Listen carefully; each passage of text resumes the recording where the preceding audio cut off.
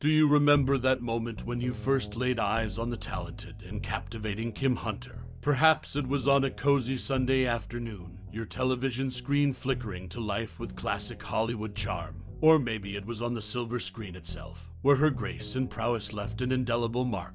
Regardless of where or how it happened, one thing's for sure, Kim Hunter was a cinematic treasure, etching herself into the annals of film history with an unforgettable presence that warmed hearts and kindled imaginations. Now, as we delve into the intriguing world of Kim Hunter, let's embark on a journey through the pages of her life. Uncover the lesser-known facets of this remarkable actress, from her early days in theater to her iconic performances on screen. Discover how she breathed life into her roles and won the admiration of audiences worldwide. Kim Hunter's story is one that resonates with the magic of cinema, the dedication of an artist, and the timeless appeal of her craft. So, fasten your seatbelts, for we're about to traverse the tapestry of her life, one fascinating thread at a time. Prepare to be enthralled by the random facts and anecdotes that will unveil the enigmatic Kim Hunter in a whole new light. Stay tuned as we unravel the captivating world of Kim Hunter, a talent that continues to shine brightly in the hearts of those who remember her fondly.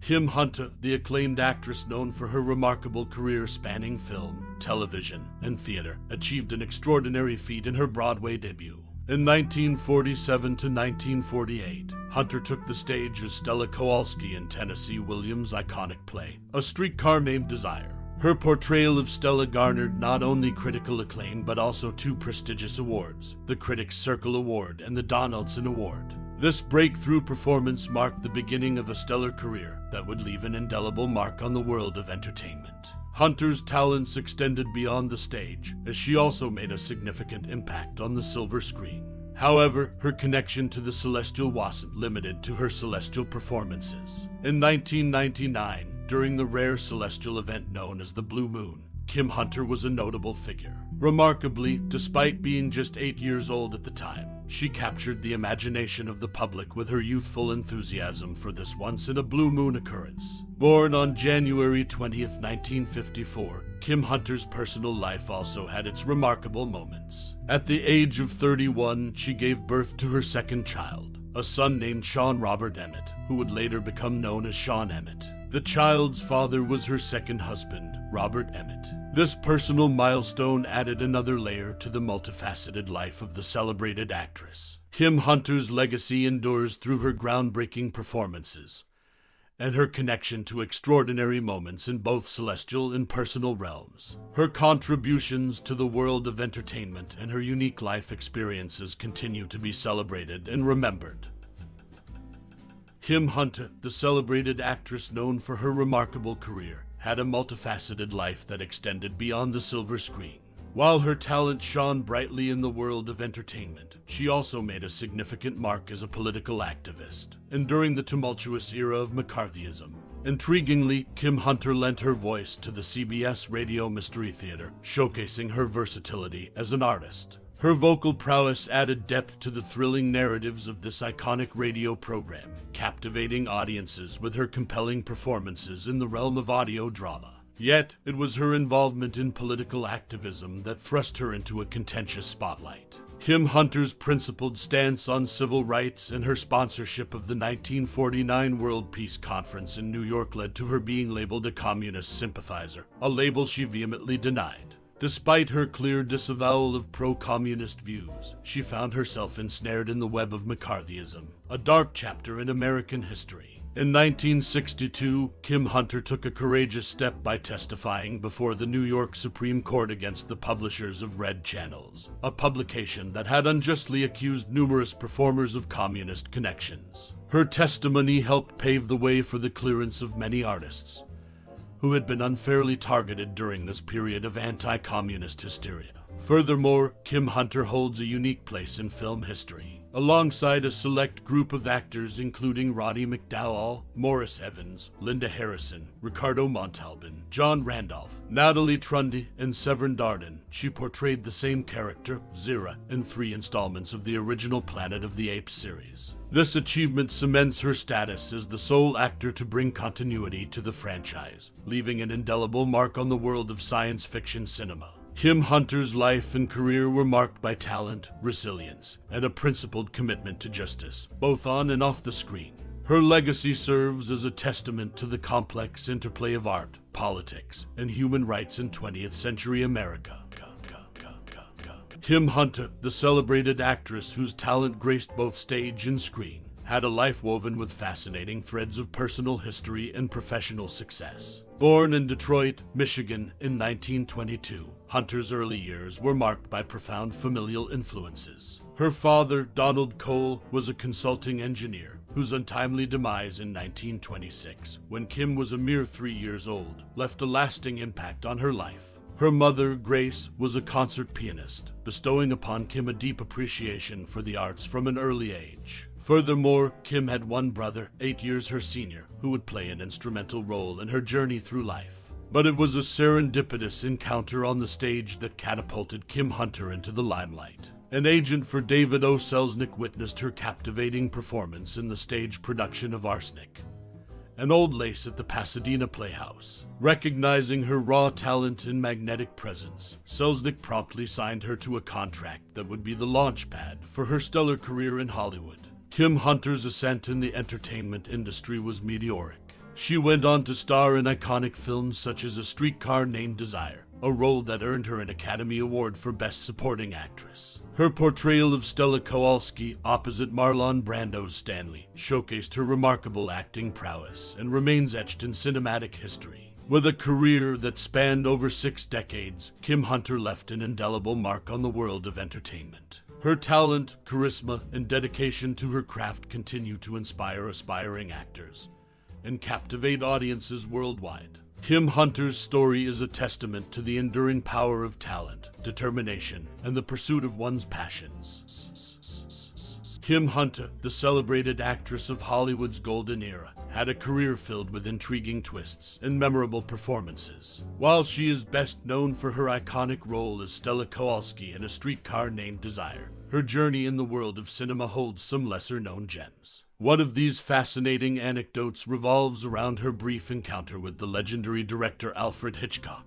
Although Hunter was initially signed by David O. Selznick, her association with the famed producer led to a series of loanouts during the 2 years she was under contract. Hunter's sole interaction with Selznick's studio was during 3 days of screen tests for Hitchcock's Spellbound. In a curious twist of fate, she stood in for Ingrid Bergman, serving as a stand-in for actors tested for minor roles. Even though her face remained hidden, Hunter left an indelible impression on Hitchcock during their lunch meeting.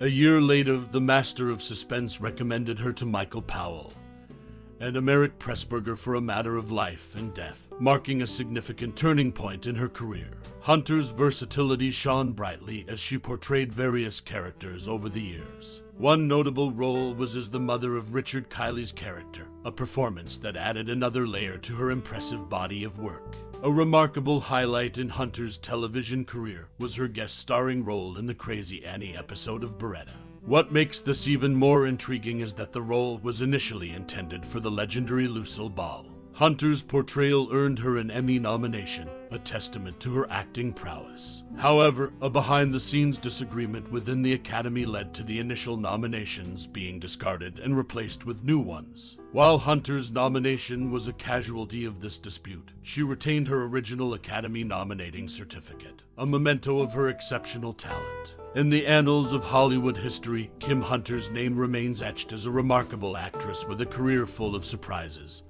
and exceptional performances. From her brief encounter with Hitchcock to her Emmy nomination, her journey through the world of entertainment continues to captivate and inspire. In the golden era of Hollywood, few actors bore witness to as many behind-the-scenes stories and changes as Kim Hunter. Born Janet Cole, she was propelled into stardom by a 7-year contract with legendary producer David O. Selznick. Under Selznick's guidance, she underwent a transformation. Her first name was changed to Kim, a suggestion by Selznick himself, and her last name became Hunter, a moniker offered by a quick-thinking RKO secretary. Yet, it wasn't just her name that underwent a metamorphosis. Years later, it was Irene Mayer Selznick, David's ex-wife, who played a pivotal role in Kim Hunter's career. She recommended Kim for the iconic role of Stella Kowalski in Elia Kazan's adaptation of Tennessee Williams' masterpiece, A Streetcar Named Desire. This role would forever etch her name in Hollywood history, earning her an Academy Award for Best Supporting Actress. However, Kim Hunter's journey in Tinseltown was not without its share of controversy. When a television movie titled F.D.R. on Trial delved into the infamous Faulkner case, the producers sought Kim to portray herself. Yet, her commitment to truth and authenticity led her to decline the offer vehemently. She believed that the script contained sequences that were far from the actual events. Kim Hunter not only refused to take part in the project, but also demanded her name be expunged from the script. In the end, Lois Nettleton stepped into the role, but Kim Hunter's principled stance remains a testament to her unwavering commitment to accuracy in storytelling. Before her Hollywood days, Kim Hunter was part of a repertory group known as the Theater of 15. However, this artistic collective disbanded in 1942 due to the outbreak of World War II, which claimed most of its male members for military service. It was a time of profound change and challenge, foreshadowing the shifts that Kim Hunter would encounter in her own career. In the annals of Hollywood history, Kim Hunter's journey is a fascinating tale of reinvention, principled decisions, and the influence of influential figures like the Selznicks. Her name, once a Hollywood creation, now stands as a symbol of integrity and dedication to the craft of acting. As we draw the curtains on our journey through the illustrious career of Kim Hunter, I invite you to take a moment to delve into the depths of your own personal connection with this remarkable actress. For Kim Hunter was not merely a performer, she was a conduit of emotions, a weaver of tales, and a mirror reflecting the complexities of the human experience. Perhaps you remember the gripping intensity she brought to her role as Stella Kowalski in A Streetcar Named Desire, a performance that captured the essence of vulnerability and desire. Or maybe it was her portrayal of Dr. Zira in Planet of the Apes, a character that challenged our perceptions of intelligence and ethics. Kim Hunter's versatility knew no bounds, and her ability to breathe life into diverse roles left an indelible mark on the world of entertainment. Now, I encourage you to share your cherished memories and thoughts about Kim Hunter's performances. What scenes or characters left you spellbound? How did her work resonate with you on a personal level? Your reflections are the threads that continue to weave the tapestry of her legacy. In a world where the spotlight often dims too soon, Kim Hunter's contributions to the arts continue to shine brightly. Her impact transcends generations, and her artistry remains an eternal source of inspiration. Thank you for taking the time to honor and celebrate the remarkable Kim Hunter.